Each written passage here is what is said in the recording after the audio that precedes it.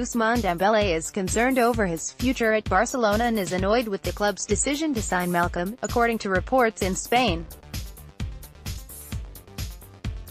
The 21-year-old was signed for £135.5 million from Borussia Dortmund last summer but endured a mixed first season at Camp Nou. The France international has been subsequently linked with several top European clubs this summer, while reports have claimed that the winger remains in close contact with Arsenal's head of recruitment Sven Mislintat following their time together at Dortmund.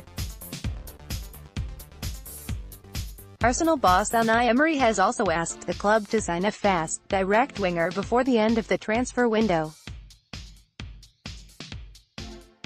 According to Sport, Dembele is concerned with Barca spending £36.5 million on signing Malcom from Bordeaux earlier this week, as he considers the Brazilian as direct competition for his place.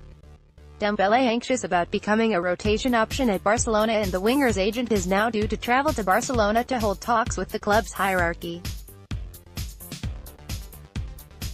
Barcelona have privately assured Dembele that he remains an important part of the team and they have no plans to sell him this summer.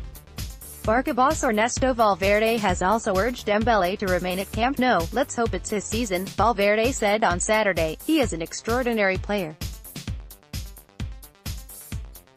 The past year has been complicated because of the injuries, but even so he has brought us a lot.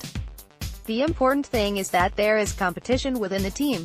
There are a lot of matches and we cannot handle them with only 11 players.